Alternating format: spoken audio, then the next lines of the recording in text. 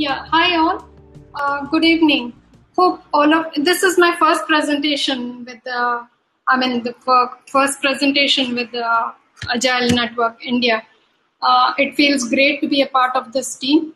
Hope you all are safe and feel great being a part of it. Hope today I will be talking on how you can transform the enterprise into a truly agile enterprise by evolving. So it's like a step-by-step approach which has to be taken. Agile has become the need of the hour. Embracing agile, um, everybody wants to embrace agile.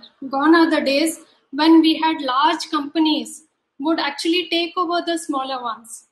But then now it's like the one which can actually give value to the customers quite fast are the ones which actually eat up the slower ones, however big they are. That is the new reality. When it comes to traditional enterprises with large distributed systems, teams, they build large solutions. Reaping the benefits of true agile is like far from reality. These firms must embark on the transformation journey. Adopting agile practices seems easily achievable for startups. So they are a quick, close-knit team, right? They work closely and they will be able to easily take advantage of their close-knit way of working, the way they work, and etc. But when you have large organizations, they have to go through a journey of, they actually start off with, might be they probably adopt tools, frameworks, but merely, just picking up the tools will not work wonders. The magic will happen when you actually start, take up, imbibe some processes, structures, cultures, all together. All this together makes you achieve true business agility, the true business outcomes as well, right? So, this whole process requires time and effort. What we propose for the organizations which are large to take a journey, multi-step process. That is, the first step is to adopt agile. The second is to scale the teams, uh, basically scaling and start working as a team of teams, right? And the next stage is to transform the entire enterprise into a truly agile enterprise. So any large enterprise will have many IT systems providing value to the customers. And to execute, and so what happens is in the large enterprise there is a yearly planning which happens, right? And they start, might be they decide that this year we will start this set of projects. All these, they actually during their planning cycle they decide the hundreds of projects which they will be doing, and then they keep tracking on basically yearly basis. They track how much they have really achieved, things like that, right? So once the project is approved, it goes through a board, right? And once the approval is over, the teams are onboarded and the teams will start off this agile adoption. The methods they would use is probably Scrum, Kanban, any of this. So executing, and they execute the project. So here their scope is basically, it is, and it's like the annual projects are decided, and just in time teams are built in, are bundled or brought in together. They execute the project, incorporate the quick feedbacks which come from their customers, right? Provide them immediate fixes, not fixes, basically provide them the values. But again, this is only a small set of project, right? So this is the beginning of adoption, in which they actually learn, they imbibe the culture of providing incremental delivery and having quick feedback loops, and this agile mindset. All this actually settles in with the team. Now it's like the team is rightly enabled, but then you need to change. I mean, say now these projects are all annually planned. Start when you are trying to say I don't need this project anymore, right? They will not be able to quickly take up the change. So this whole process of annual planning is like a hindrance for them. The next stage is what they do is they think of working as a team of teams. They want to start delivering new initiatives, new that is basically they are trying to scale up the program. So basically a program or a team of teams work together to deliver a bigger initiative to the business unit. And they also, in this scaling option, when they start in this agile journey itself, when they start, so they take the time frame which was yearly is now being shortened up to quarterly. So basically, any changes which is required, say I don't need a set of initiatives, right? I might be in the immediate coming quarter itself, you know, end that and then start up with might be something more relevant to the project. So that way, this is the quarterly planning. But now all these initiatives will be controlled by a portfolio team on top. So now this portfolio team becomes a bottleneck for you. So waiting for the portfolio to approve it. If the approval and things are going fine, it's fine. Otherwise, this can be a bottleneck. But the team of teams can coordinate and synchronously plan. All this would become a scaling mechanism for the teams. So running an agile program will basically enable you to, in this quarterly time frames, they'll actually inspect and adapt in this shorter horizon.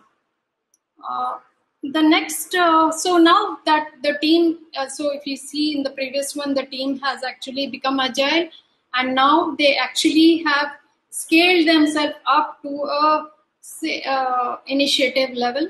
The next, and the portfolio is governing that, the next stage would be to actually achieve through agile the highest level of business agility.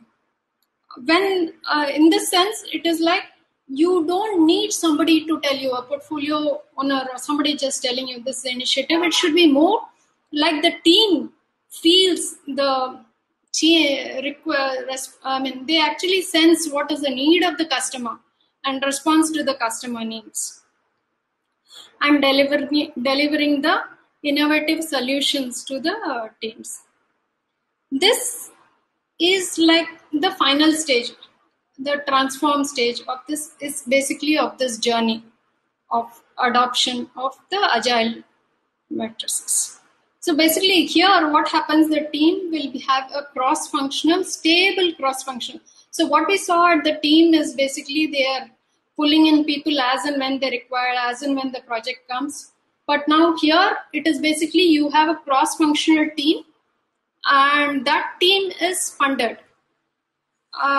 We don't know what are the initiatives that this team has to work on, but the team is always funded based on, say, if the team is not performing well, probably they will not fund that particular team.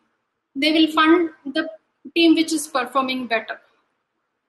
So that way they completely are empowered to, and the team is completely empowered to identify and roll out the capabilities, which is something which is going to give maximum benefit to the customer. The outcome is basically you keep, and what happens is, see, what we saw previously was there was an annual cycle, then there's a quarterly. Here, it is a continuous loop which happens. And they keep delivering values as and when they, it's not like you need the quarterly cycle, some portfolio manager to tell you, right? The team is empowered. The team is a whole team, the structure, the team knows that this is what has to be done. Or, there is no boundaries. So suppose, say in the previous, in the scaling, though we had multiple team of teams, there might be dependencies between them, right? But here, it's a whole team. So it's like the whole one complete team which is doing everything. So the dependencies are actually overcome. I mean, we have broken those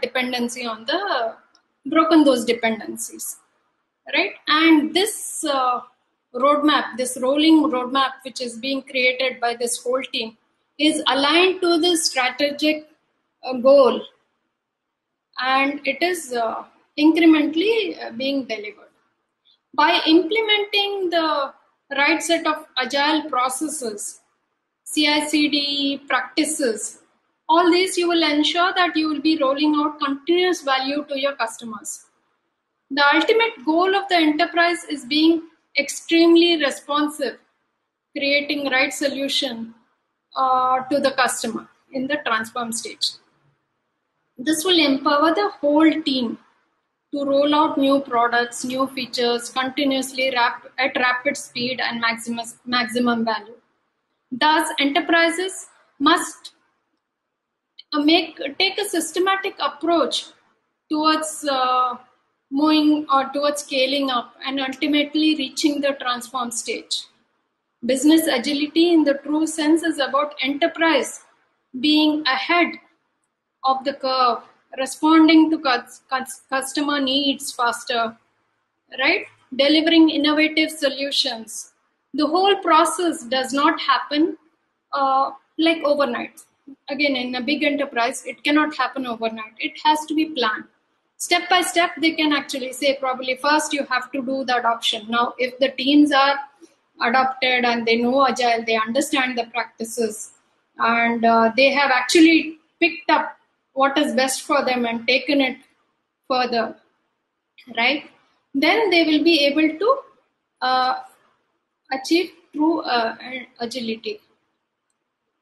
During this journey, at the end of every stage, they have to keep tracking the results, get to know what are the processes which work, or they might have to change some process or some structure. And all these changes will have to be kept taken. I mean, it has to be taken frequently by the team, the complete team, the whole team which is there. We have multiple tools which are available for this to enable this scaling structure and the transformation there. So Agile, which is a product which I am from, is an agile planning and delivery platform that enables enterprises through this evolutionary journey. I'm not able to share my screenshots, else I would have just shown you few parts of it. But Agile will help both Scrum and Kanban. So at a team level, you can have Scrum and Kanban teams. And that can be the adoption stage is enabled. Then you have the next layer of scaling, which we support SAFe, LESS, DAD, all those frameworks. Please go ahead and, Agile is also available for 1 year subscription up to 20 users free. Please request you all to please visit our website www.agile.io to know more. Thank you for sparing your valuable time, and I hope I'm right on time. Thank you all. Be safe. Have a great evening.